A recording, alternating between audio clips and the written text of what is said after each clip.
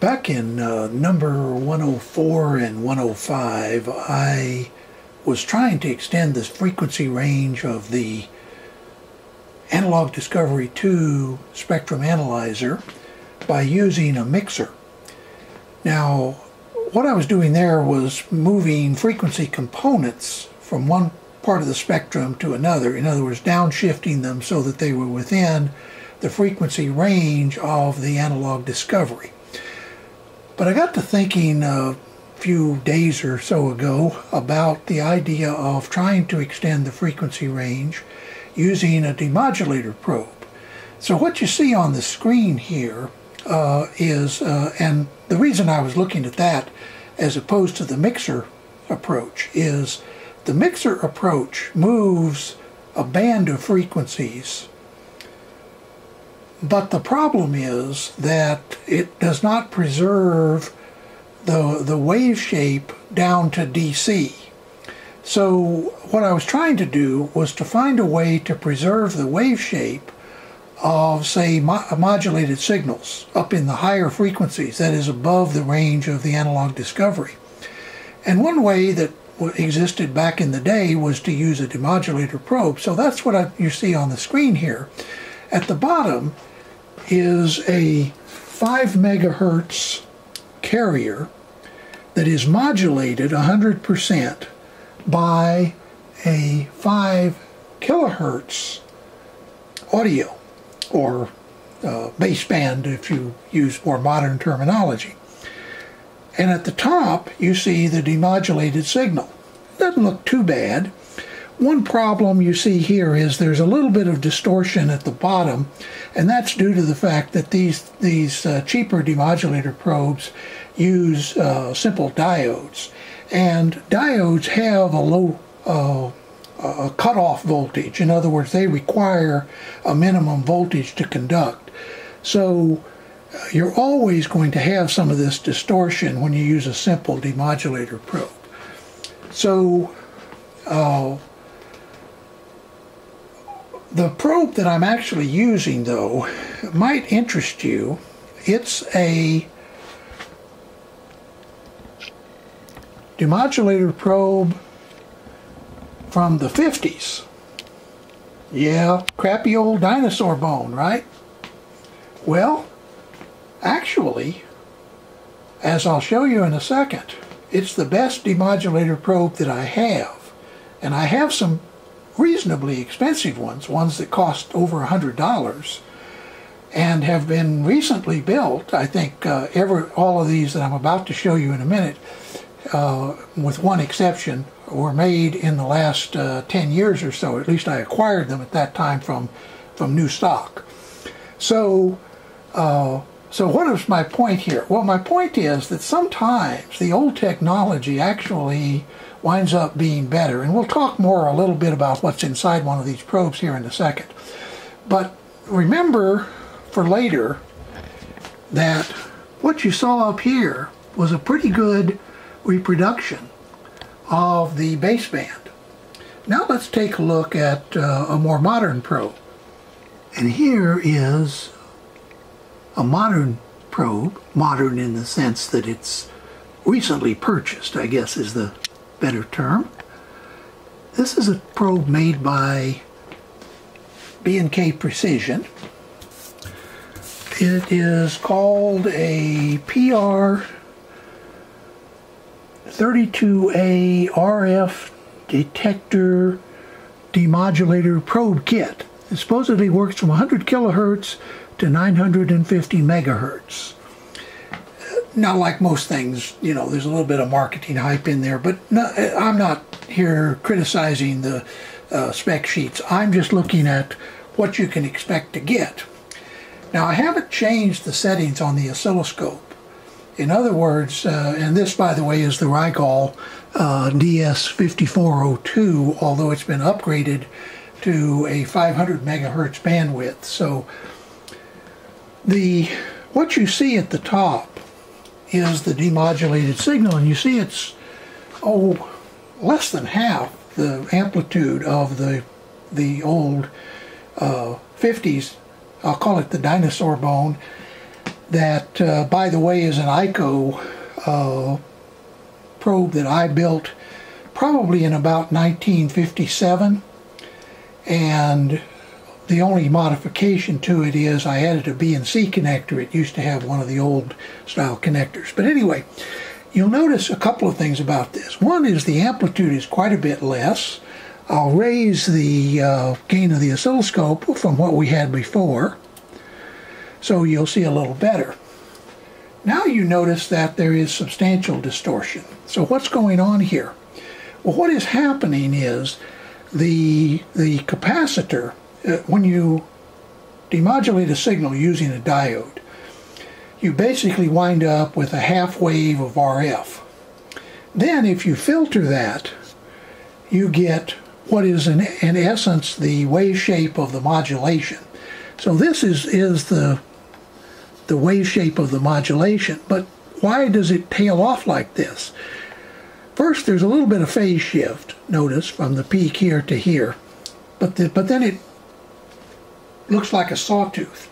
That's because the capacitor in the probe has too much capacitance to respond or to recover at this modulating frequency. Remember, we're only using 5 kilohertz. Okay, let's look at another probe now.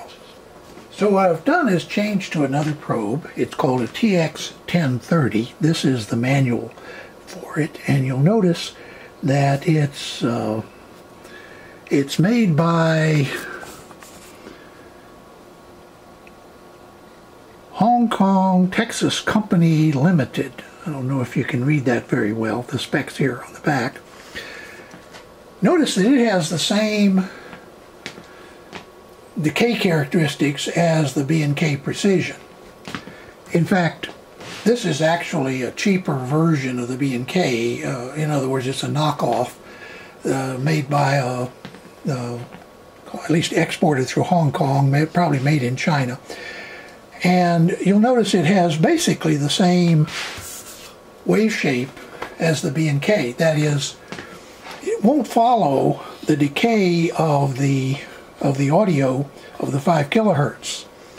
Now this one says that it will work from 100 kilohertz to 750 megahertz, a little lower upper bandwidth, but we're well within the frequency ranges of this particular device. Well, it looks like somehow we've managed to lose our signal. There we are. Okay, we're back again. Just a bad connection. So what's the point here?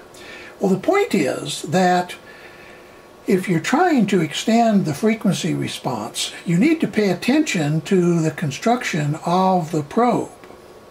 Now let me show you a third probe made by Sencore before I discuss some of the characteristics of the circuitry. Okay, this is the Sencore 39G81A demodulator probe. Here is the manual for it, and I'll show you the circuit here in a second. Notice that the waveform, there's a lot more amplitude. Once again, I have not changed this from where it was in the last segment.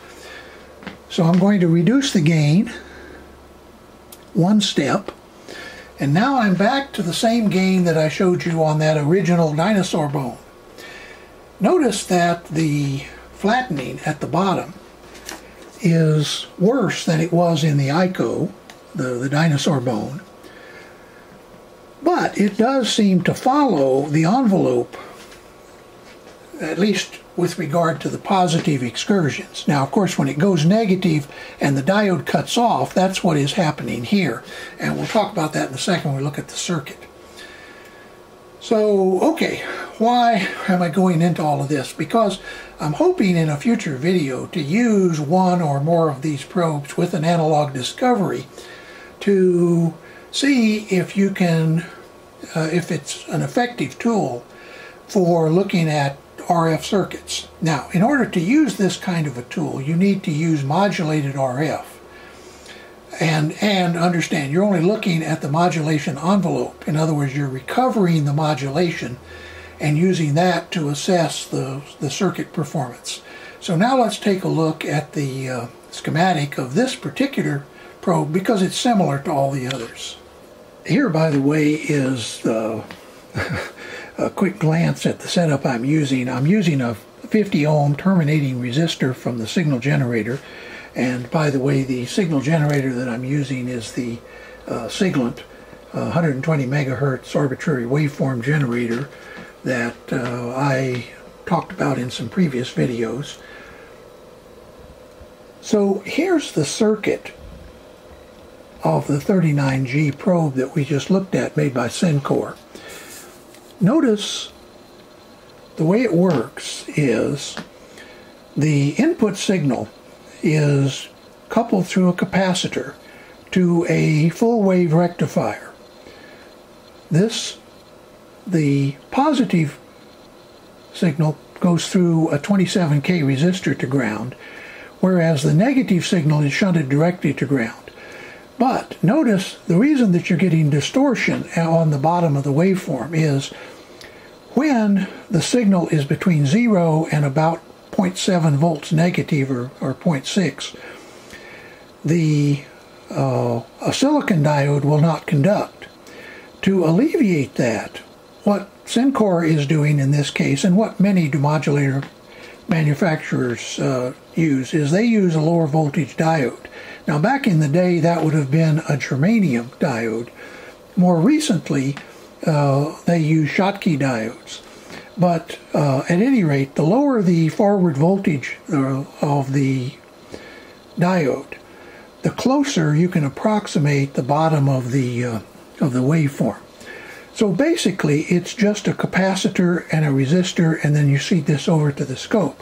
So what is going wrong with some of those other probes? Well, those other probes are actually a little more like this circuit. Now this is another Sencore probe, and actually it's a voltage doubler probe. Notice that it uses 4 diodes. So instead of just a half wave, it's actually, or a full wave, it's actually a full wave voltage doubler. So because it doubles and it's a full wave, it essentially produces an output signal which is 4 times the peak-to-peak or peak amplitude of the input signal. But I don't want to get into the details of this particular probe because it's not really designed to be used on an oscilloscope. It's designed to produce a DC output that is proportional to the RF input. So it's this capacitor here, this 390 picofarad capacitor on the output, that will not completely discharge, that causes that is, the time constant of this capacitor and that resistor is such that this capacitor will not completely discharge between cycles unless you're using a very low frequency. Now back in the day, that is the day of the dinosaur bone, the frequency of interest was 60 hertz because a lot of these were used with sweep generators. And so this particular probe, the fact that it really doesn't, that it has this voltage offset is not really an issue. Furthermore, a probe like the B&K, the PR32A, if you're using it with a sweep generator, where you're only interested in a 60 hertz, say, sweep frequency, once again, this one works fine. And the long delay or decay of the RC time constant doesn't hurt you. So what I'm trying to do is just give you a basic idea of the kind of probes that we will be using on the analog discovery in hopefully a future video. At any rate, I hope this has been helpful. Before I close, I will show you a book that I found helpful from back in the day that talks a little more about these issues, and you might want to look for it on the internet. But before I do, I do have to say, if you're looking, for example, for a probe like this one, be careful you don't get this probe. This is actually a demodulator probe, but it is intended to be used on a test lead that is an ordinary test probe for some Sencore equipment. And they also make these sorts of transient protection probes that look a lot like that one. Those are not what I'm talking about. Maybe someday if we look at some Sencore equipment that uses them, we'll talk about those. But for now, let's just stick to this basic idea. And this probe, by the way, looks like that if you're looking for it on the internet. That is not the one with the yellow band, but this probe on this side is the 39G, what is it, 39G81A demodulator probe. So let's take a look at that book and then wrap up this overly long video. So here is the book. It's called How to Use Test Probes. It is published by Alfred Gherardi and Robert Middleton. Now, Gherardi wrote a lot of books on radio back in the 40s and 50s, and in fact, his series of books on radio circuits and troubleshooting and so on is a classic. Robert Middleton came along in the 50s and was one of the most prolific writer authors. This is published by Writer. So this book has one of the best descriptions of these various, what I would call specialty probes, that is, probes designed, for example, to read high voltage or isolate the circuit from the test instrument.